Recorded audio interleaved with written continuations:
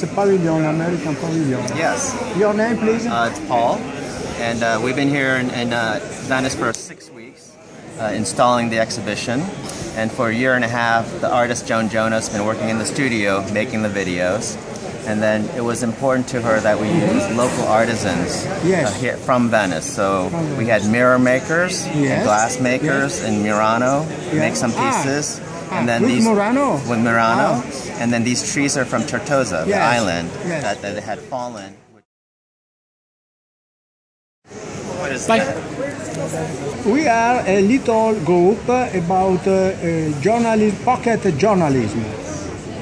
Journalism de poche. And we use this drone. Yes. This drone for the photograph, the work, and the people. Oh. Drone by art. Drone by art. Okay.